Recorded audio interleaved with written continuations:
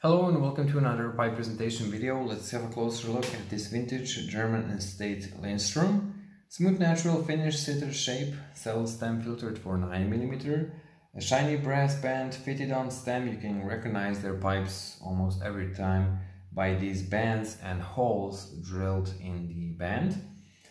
Several small factory fills. Chamber was drilled just a bit off mark, but it's still okay. Let me just show the chamber drilling right at the start. Now I'm gonna detach the stem so we can have a better look at this. You see that it's slightly thinner there than on top side and on right and left side. So I'm guessing they just missed the drilling. It's thinnest here, so the whole drilling went just up a bit.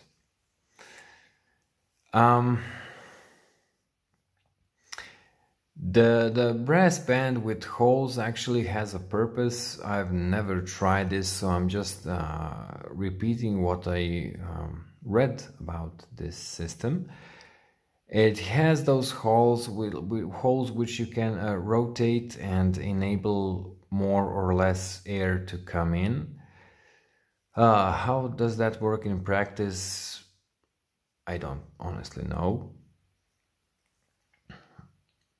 It's of course an interesting thing to think about. You can see there's a small scratch here. It's not a crack, just someone scratched it with something, I don't know what.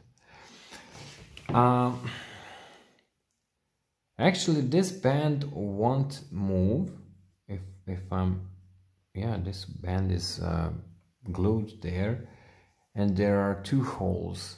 I do know that some of them will move and rotate. As you can see, it's a single band, nothing beneath it, so it can rotate. Some of them will rotate and actually enable you that possibility. Might be the case that this is just a decoration, but anyway, it's a thick and large brass band that does add up to the look of the pipe.